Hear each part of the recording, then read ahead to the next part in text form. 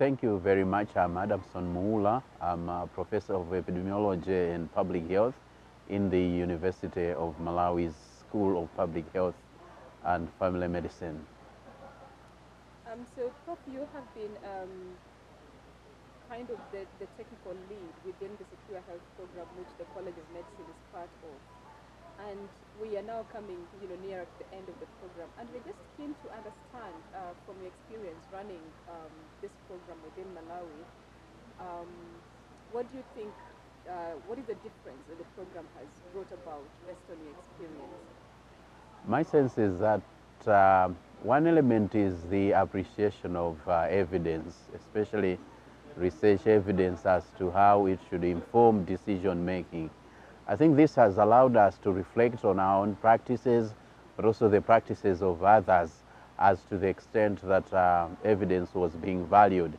Now the changes, I think, there's a lot more conversation amongst different partners as to the role that our evidence should play as we make decisions in the health system.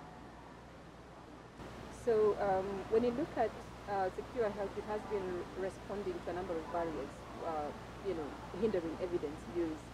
And we're obviously just responding to some of the barriers. What do you think are the major barriers remaining that future program would need to respond to within Malawi's health sector? My sense is that I think the program has achieved some milestones in terms of raising the awareness and the appreciation of evidence in decision making.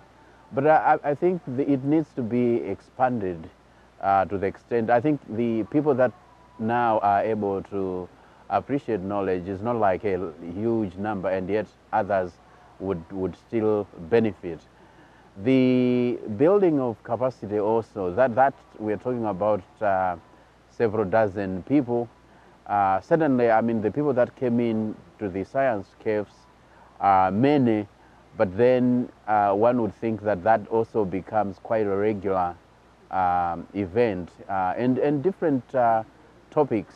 Just we only did maybe 4 topics, but there are also other topics that need to be tackled. So for me, I think that it is that sort of scaling up, building on lessons learned, dealing with some of the challenges that we encountered, and then ensuring that it becomes second nature for all of us in the health system to use evidence as we make decisions. In future similar programs, particularly in bringing the academia into the center of this kind of work? We've involved some number of people within our university, but maybe I think the program itself has happened at the time that there is also expansion within the higher education sector in Malawi. So at the time that we were starting this, there were only a handful of higher education institutions. Currently, Malawi has over 20 accredited universities, most of which are in the private sector. So we need to expand and involve the private sector higher education institutions, but also for us, even within the public university system, it was only the University of Malawi. We need maybe to engage and bring on board the other universities. Maybe the difference was that the other universities are not so much in health work, but they have components. Each of the universities would have some element of a health program, and perhaps we need to involve them. But I guess the other also important component is how do we then scale up or start training undergrad, postgrad students in knowledge management and evidence use in the health system.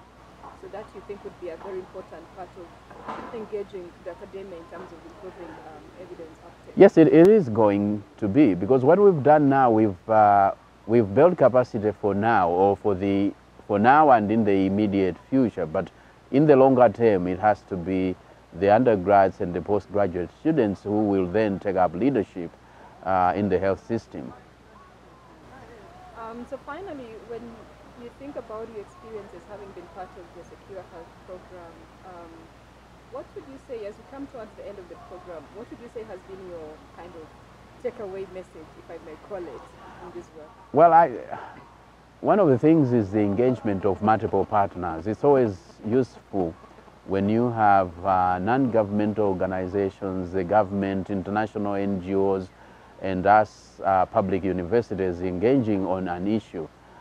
Because each one brings onto the table their own expertise and view, and coming up to deal with issues in a collaborative manner, that has been very valuable. It's a skill, even if it is not in evidence, use of evidence, but even that negotiation and working with partners has also allowed us to learn and build our capacity to engage with other institutions because of the way that we were able to operate. So I think that's what I'm carrying going forward. I that and you remind me, sorry, that was the final question, but I think when you talked about it, I just thought I should probably ask you what your experience has been working on this program, particularly engaging Parliament, who are not like the typical people we always engage somehow, but yeah. Yes, for me it was a second instance that I was engaging Parliament, but I think there is always criticism or suspicion between the public or people outside Parliament and the parliamentarians. There is a way we normally tell ourselves as if Parliament is not interested in evidence. But within this program, you find that Parliament is very interested, or parliamentarians and the staff in the National Assembly are very interested in using evidence for decision making. They have different needs and different challenges, and that's another part, because many of them, I mean the parliamentarians, not many of them, but maybe all of them are politicians, and their interests and the challenges or the opportunities that they experience in order to use evidence is unique to them, and that sort of appreciation was very meaningful to me.